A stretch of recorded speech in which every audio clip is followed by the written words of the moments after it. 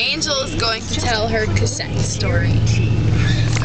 It happened like just 5 minutes ago, seriously. We were on the bridge and we were crossing it and there was a tape stuck right here. There was a tape stuck right here. Look. Right here. So I went, oh, let me see if I can fix this. Well, bam, and look, see, my finger got stuck and it started eating the tip of my finger, and then it got stuck. At least I had to pull my finger out because it was eating it. It was scary, and then I started bleeding and she was laughing at me the whole time. Wow, that's a lame story.